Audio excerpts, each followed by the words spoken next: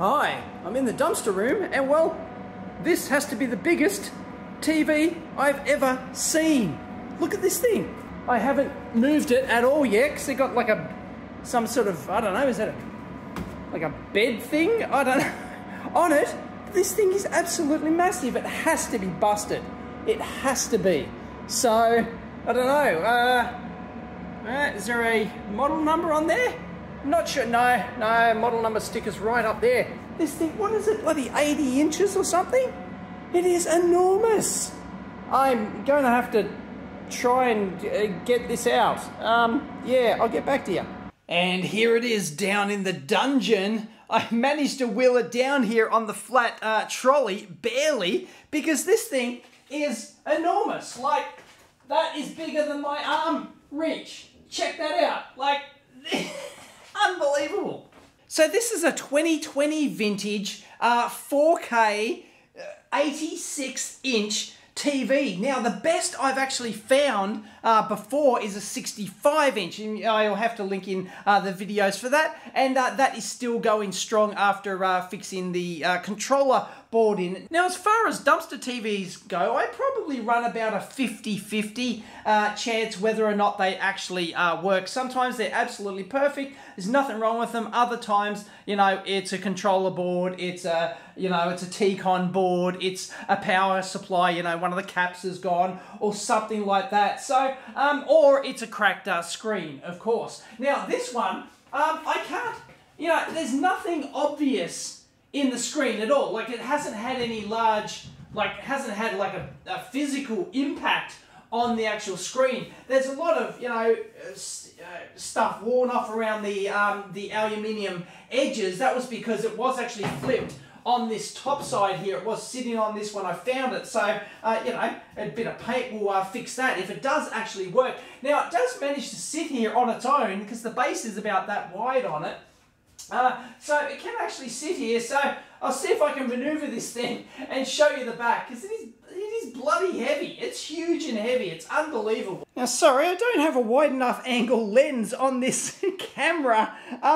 So anyway, this thing is absolutely enormous. You can see it does actually have mounting holes, of course. Is that like a Visa standard? Like, is that a standard? I don't know. I'm not used to TVs this big. Anyway, it's absolutely enormous. There's the I/O on it. It's got the Ethernets, and it's got a couple of HDMIs, USBs, and the opticals and whatnot. And we got some more, a couple more HDMIs and a USB in on the side. And the sticker, for those playing along at home, there is the model number and date code 2020. So this is not that old. Okay, I had to flip the whole TV end on so that we could really get a look at what is the power connector here. Obviously, there's a some sort of like cable clamp thing that goes in here, and there's the PCB, and look, that looks Ernie Bernie. We have an Ernie Bernie mark down there, so hopefully is that the only problem? There's no way that you get that Ernie Bernie mark without... Does that come out? Yep, look at that. Look at that. Wow. Yeah, Ernie Bernie, all right. Something has overloaded. The magic smoke has escaped somewhere. So, before I power this thing up, which I'll have to do with like a death lead or something, just because I don't have one of these... cables to plug in, so I can shove some, you know, some bare wires up the clacker there, and but that's really flapping around in the breeze. That's dodgy, brothers. Yeah, I can get a meter on there and measure that to see if it's see if there's anything there. But anyway, I can see, look, there's some sort of big MOV or varistor down there. That looks okay.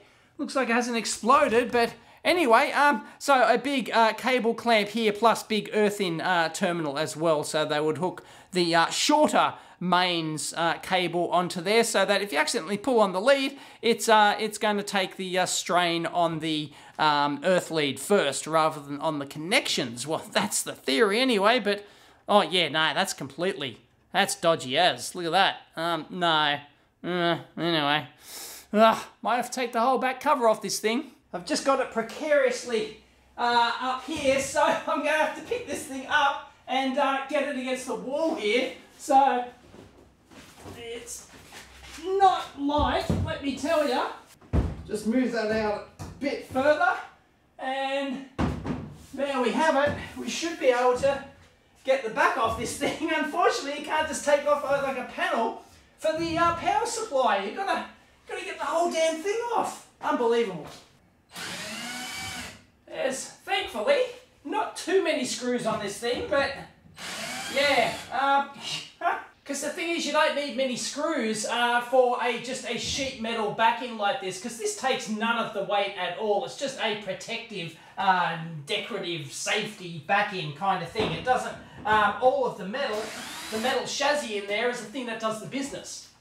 I think I got them all, unless there's a couple of sneakies.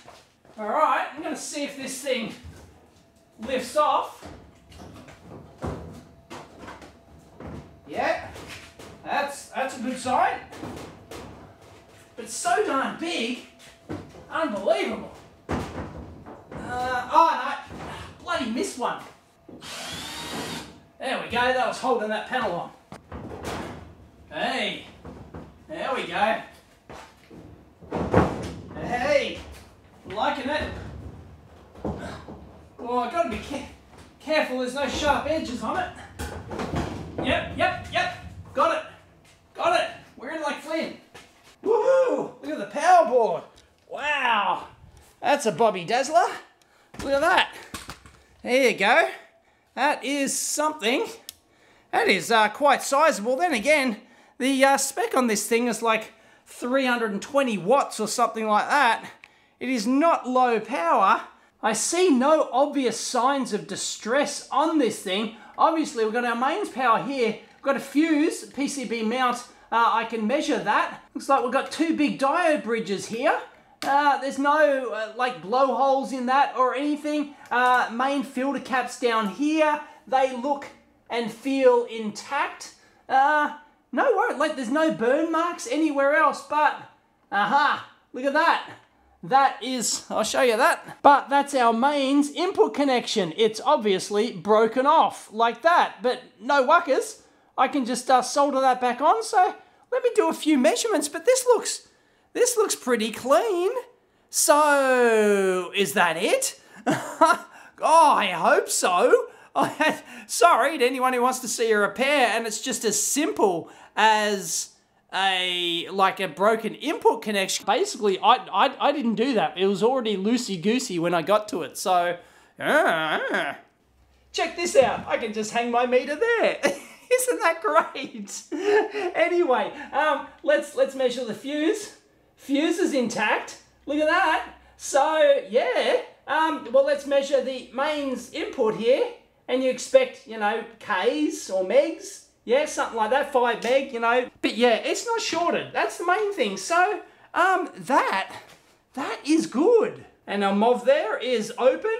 And if you just want to look at the other boards, here's our T-Con board. Because, well, it's shaped like a T because it comes in here and it goes out like that. Anyway, yeah, it's typically called a T-Con board, a T-connection board. So that looks in good nick. But often, you know, you might get a failure on the T-Con board and all the ribbon cables that are often connected to these things. But that looks pretty groovy. No worries there. And there's the main processor board. It's, you know, it's going to be standard on like all of the model, like, because this comes in different models from like, I think, you know, 45 inch or something, right up to the 85 jobby that we've got here. And it's going to be the same control board. It's just the physical size of the panel that's going to differ. So anyway, it all looks rather promising. So hopefully it's just the mains input and it's not the cable. So anyway, I'm going to try and power that up. But like I showed before, that is definitely an Ernie Bernie mark there on the connection. And yeah, not sure what to make of that.